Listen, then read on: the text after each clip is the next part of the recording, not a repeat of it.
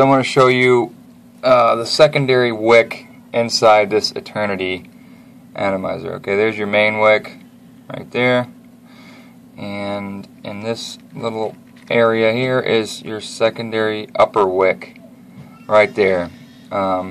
Basically, I removed the old wick and put in my own. I'll go ahead and remove this one too, just like this. I just pulled it out, and there's still a little bit of wick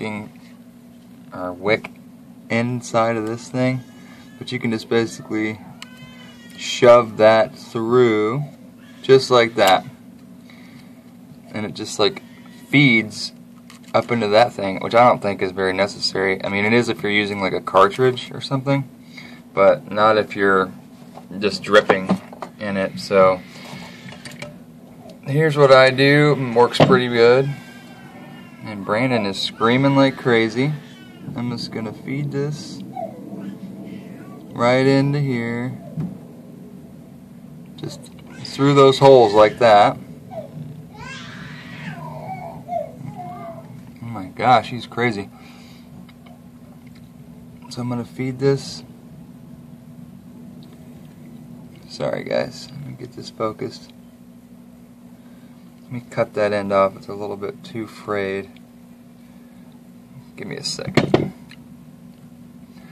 Okay, so what I do is just feed it. If I can do this on camera, I don't know. Feed it into those holes, just like this. And it sort of worked. Okay, there it is. Okay, and I just do that right there, and that's all I do, pretty much. And then just take the remaining stuff and just kind of bunch it up in there like that. Take my base, return it to the little wicking chamber, and I got juice everywhere. And then you're ready to go. For me, all I use it for is a dripper, so it works out perfectly like this. Okay? But that's pretty much it. I just got a request to show you how I do it, and that's pretty much all I do. Let me give it a vape real quick to see if everything's working. Let me drip some, I got some bare bones here. Yeah, there's some bare bones bounty. Drip that down in there. What's great about this atomizer is you can just pour like 20 drops in it.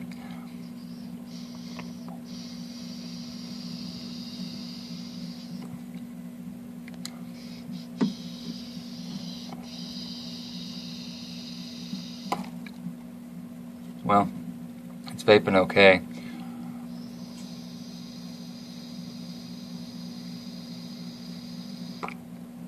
There it goes. A little better. But that's it, guys. See you later. This has been Native Juice Vapor. Vape on.